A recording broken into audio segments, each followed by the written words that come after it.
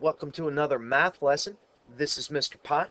Today we're going to be talking about the areas of regular polygons. We're going to take a look at a diagram here first. You can circumscribe a circle about any regular polygon. That's that pink circle around this hexagon. The center of the regular polygon is the center of the circumscribed circle. So when I refer to the center of the polygon, it's the point in the middle, equidistant from the vertex. The radius is the center from the distance from the center to a vertex. So in a hexagon, we have 6 radii because there's 6 vertex. The apothem is the perpendicular distance from the center to a side. And that would be represented right here by this pink line. It's perpendicular. It's also the angle bisector. It'll be very useful to understand that fact that it's an angle bisector. In example 1, we're given a portion of a regular hexagon and has an apothem and a radii drawn. Find the measure of each numbered angle. Now, this problem starts off with the fact that we're working with a regular hexagon. That means these interior angles, or the measure of angle 1, is going to be equal to 360 degrees divided by 6, because there's 6 interior angles on a hexagon. And that'll give us 60 degrees. So the measure of angle 1 is 60 degrees. Now the measure of angle 2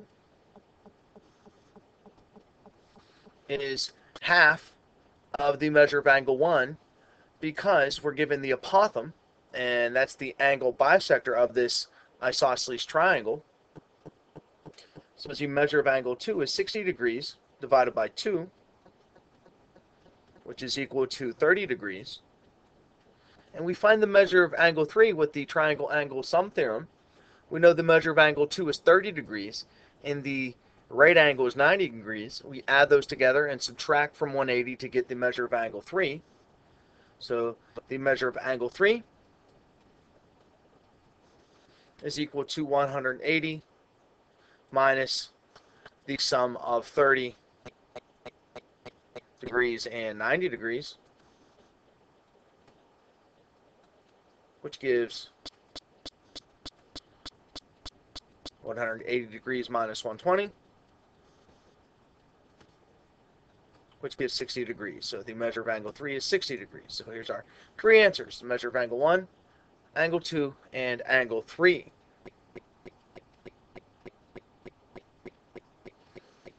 The area of a regular polygon. The area of a regular polygon is half the product of the apothem and the perimeter. A is equal to 1/2 the apothem times the perimeter. Now the perimeter can be found if you know the length of a side of the polygon and how many sides it does have. We'll see that in the examples. Find the area of a regular polygon with a 20 12-inch sides and 37 9/10 inch apothem. So first, we're going to put down the formula for the area of a regular polygon. 1/2 times AP, where A is the apothem and P is the perimeter of the polygon. So first we need to find the perimeter. And the perimeter is given by 20 times 12 inches, because there's 20 sides and each side is 20 inches, and that'll give 240 inches.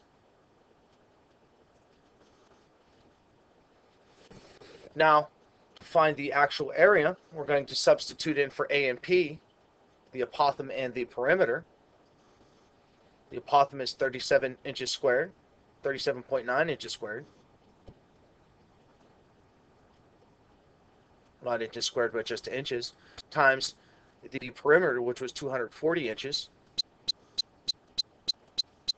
And you can run that into your calculator if you want. That'll make it easier. 0.5 times 37.9 times 240 equals 4,548.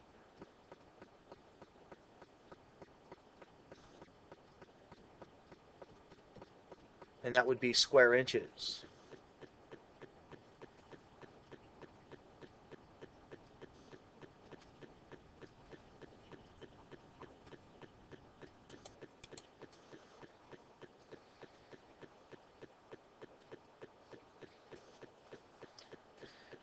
example 3T, a library is in the shape of a regular octagon. Each side is 18 feet. The radius of the octagon is 23.5 feet. Find the area of the library to the nearest 10 square foot. You have a couple pieces of information we should put on a diagram. If you don't have an octagon drawn, you're going to want to do your best to draw an octagon and draw in a radius. And we can now go ahead and label this stuff. The side is 18 feet, so any side you can label as 18 feet, and the radius is 23.5. Now, the relationship you may not see right now is this one right here, that you have an isosceles triangle, and in that isosceles triangle you can put in an apothem. And in this example, it's not so much worrying about the angles, but since this is 18 feet, the length of the side, the length of the side of the triangle is 9 feet. So we can apply the Pythagorean theorem to find the length of the apothem, and we're going to call that A. So the apothem is A. So we're going to use the Pythagorean theorem to find the length of A squared plus B squared would be 9 in this case. So 9 squared equal to the length of C squared, 23.5 squared. We'll put the units in later. It's going to end up being feet, so we'll just put the units in later. Now, doing this on your calculator, you can do 23.5 squared, subtract 9 squared. And if you wanted to do that by showing the math, that's a pretty simple process. A squared plus 81 is equal to 23.5 squared,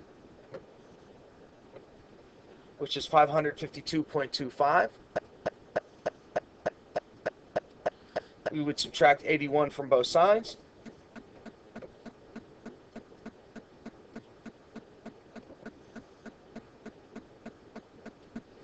You get 700 or 471.25. And take the square root of each side at this point.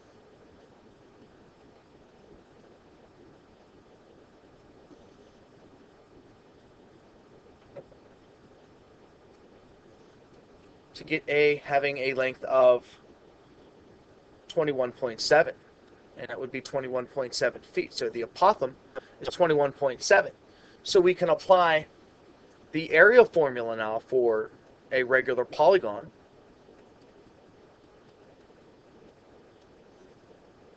The area is equal to 1/2 the length of the apothem, which is 21.7, times the perimeter, which in this case is going to be 8 because we have an octagon, times the length of each side, which is 18 feet. And I'm going to put my feet in here since I put them in over there. And running that through the calculator, we're going to get approximately 1,562.4. And since it tells us to round to the nearest 10 square foot, we would round that to 1,560 square feet, or feet squared. This has been Mr. Polarski working with the areas of regular polygons. A lot of the time it's going to be using different properties of right triangles to find lengths of the apothem.